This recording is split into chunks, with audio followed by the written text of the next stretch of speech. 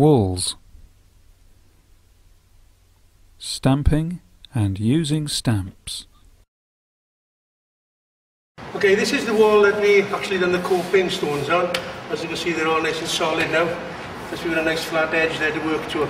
So the first thing we're going to do, okay, is that, well, first of all, okay, so we don't need a scratch coat, okay, like you can see over there, right, okay, put them all over the wall to show you what a scratch coat is, okay. So we don't, because we've got plenty of key here for our concrete to stick to. So the first thing we're going to do, okay, is we're going to put a bonding adhesive over the wall. This can be put on with a roller, okay? I'm just going to roll it all over the wall. It's a good idea if you're doing big areas, this really isn't a very big area, is to just do sections of the wall, then move on, bond it again, then lay it on and stamp it and move your way down the wall. Because if this dries, you really need to put another coat on this point. It's a waste of material. So just do areas that you can cope with at the same time. Okay, now we've got the adhesive on the wall. You'll feel it's going really, really tacky for us, okay? What we're going to do again, okay, is we're going to put a tight coat onto the wall, okay? And what I mean by a tight coat is a very, very thin skin all over the wall.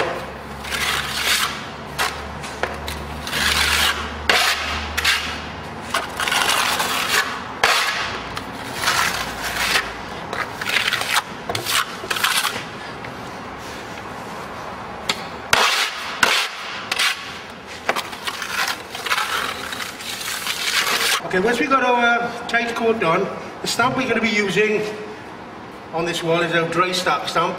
Now this stamp requires a 20mm thickness on there, or 2 centimeters.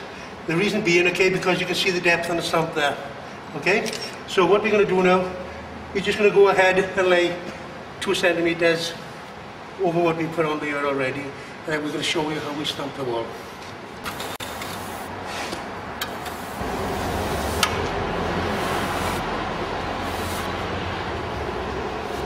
Okay, as you can see now, right, we've laid about 20mm over the thickness of this wall because the stamp we're going to use is a 20mm stamp.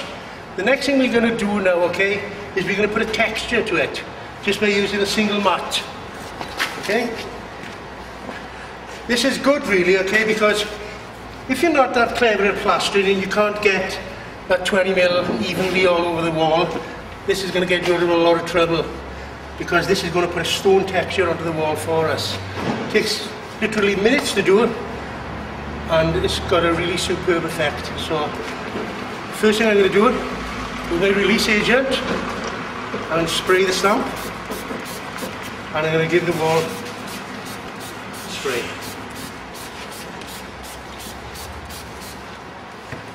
A good indication of when the wall is ready to stamp, that if you touch it, nothing sticks to your fingers.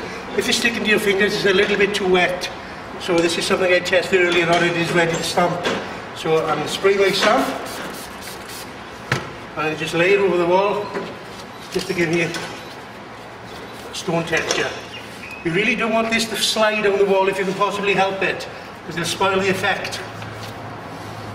And as you can see straight away, we're getting a stone texture over the wall. Once we've got that section done and the stone texture all over the wall, we're going to use a mat. We're going to spray it up, give the wall a little dusting, okay, and we're going to start stamping the wall. As you know, we've got a nice straight line there, so we know our stamps are going to go on straight across all the time. We're going to start from the end over here and just work our way across the wall. Another thing is, do not let these stamps slide down the wall. Hold them in position, give it a little press in, take it off, and we're starting to create stones immediately. Get yourself a different, this actually comes in a set of 4. So you keep mixing and matching them all the time. Going to come up to where we stamped last time, place it over where you can see the indentations are, and stamp it again.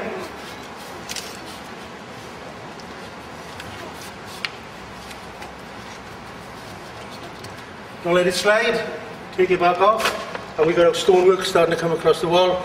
We just work our way down the wall, and within 20 minutes we've got ourselves a really nice stone wall. because of the height from this wall, okay, it's not high enough to get two mats in. So what we do on the bottom one, just offer it into the bottom, okay, press him in, okay, and bend him so he's not touching the other one, okay, not touching where the last stamp we put on. Take him away, okay? And if there's something there you don't like, you can use this little cutting tool, okay, and just touch the stones, or do it like, if we didn't like that as a big stone, okay, say we didn't like that as a big stone, we make it into two, okay, just make it into two little stones. So we can totally alter the shape of this wall just with a little tool like that. And by doing this, you will never ever see where the stamps have been. Although you'll get some stones that look the same, you can alter them with this. But it's a simple process just to work your way through the wall, making a really nice stone wall.